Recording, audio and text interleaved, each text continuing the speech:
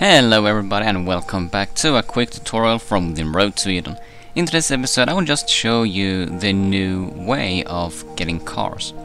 As you can see here, I after a week finally got the parts needed to get this Humvee. Unfortunately the Humvee is a bugged vehicle, so if it encounters anything in front of it, it will actually stop.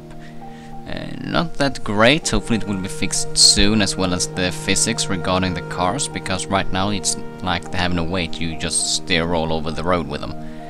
Kind of sad, especially since I love the Humvees in other games. But to see what you need now for the cars, you do as you did with the van, and you just click E and you will see the parts you need. So as you can see, the parts are almost identical to the van, except that instead of a spark plug you need an exhaust pipe, and instead of something else, I don't remember what it was, you need a radiator system. And among the cars there are different tires, and the higher tire of the car the more items it need, well, more new items it need. And to get those items you basically need to loot as usual, as well as you can find specific parts in the blue car part chest that you can find on some points of interest. And then you can also find mods for the car, like paint jobs and mods. So if we go to my mod cabinet, as well as car parts cabinet, you can see that you can find exhaust pipes, bumpers, front armor. This is the radiator that you need to make the improved radiator, together with 2 fans and rubber. But I find that extremely rare to find, which I'm not that happy about, but hopefully it will be improved in the future.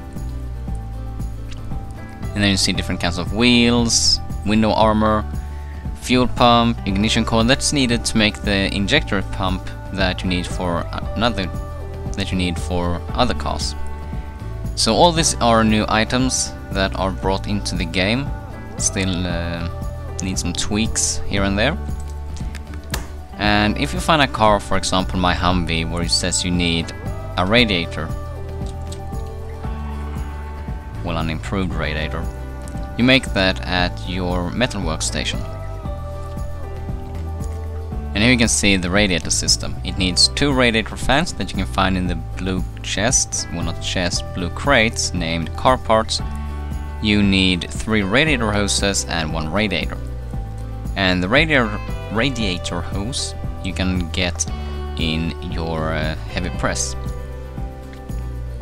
And to make a radiator hose you need 4 rubber strings, 3 copper wires and 5 rubber. Rubber can be found here and there. My best location where I find rubber is the, well, junk that spawns around you when you walk or when you enter a new area. And if you need an ignition system you can find it in your electronic station. And for that you need 2 coils, well, ignition coils, 2 ignition switches and 4 plastic sheets. Now I found a few ignition coils, but I have not found any ignition switcher. So once you have the items you can make yourself an ignition system, and then to make the fuel injector you go over to your carpenter bench and scroll all the way down, and you can see here down almost at the bottom the fuel injector system needs 1 fuel pump, 4 fuel injectors and 1 accumulator.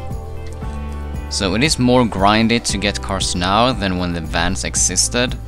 Low tire cars still require like 3 basic items or more. I managed to find a food truck that needed the same items as the previous van. The con with that car was, once again, it had no weight to it, so it just floated all around. The engine was extremely weak, so I had very hard time going uphill with it. And the speed was pretty dreadful on it as well. But hopefully all these cars will be tweaked in the upcoming weeks, and so we just have to hang on tight and see where it leads. If you have any questions regarding the new cars, I can also mention that in Zone 1 you can't find bigger cars, for example like the truck.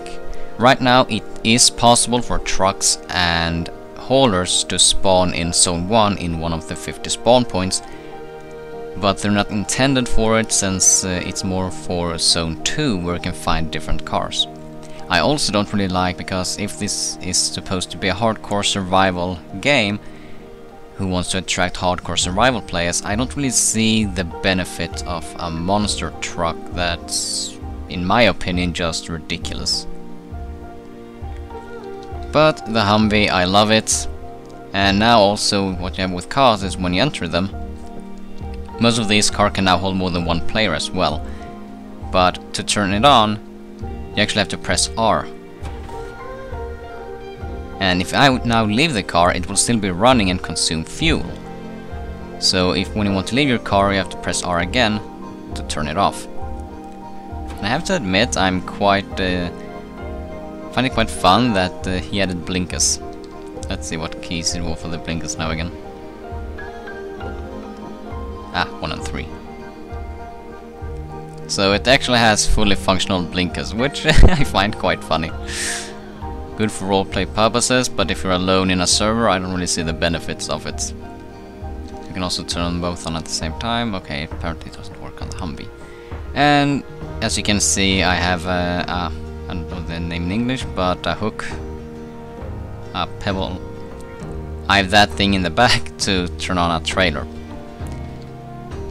I thought I found one before, but apparently that must not have been an item I could use because I could not interact with it. So that is just how you get cars now with the new car update. Find a car, look what items it needs. The higher tier vehicle, the more complex components it will require. This Humvee just required the improved radiator that you made with 2 radiator fans, 3 hoses and a radiator.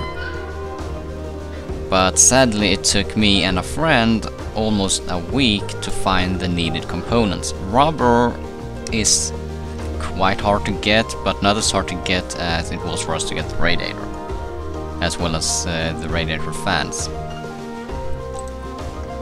So hopefully things like that will be buffed for the future, but I just wanted to show you how to make vehicles now with the vehicle update. So until next time, stay safe, stay prepared, and stay alive out there, my friends.